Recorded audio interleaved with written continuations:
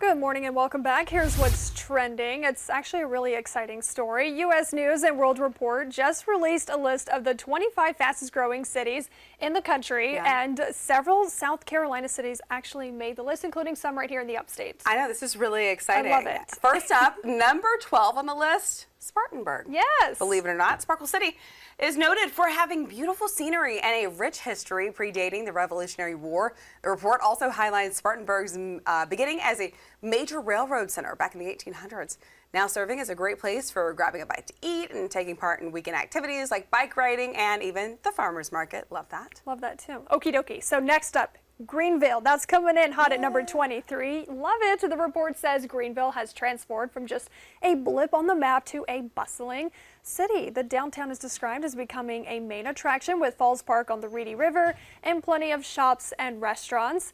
The article also noted that Greenville is an emerging culinary scene as well.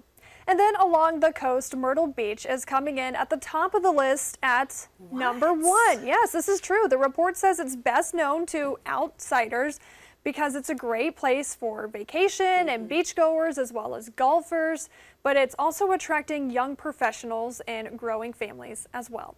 Wow.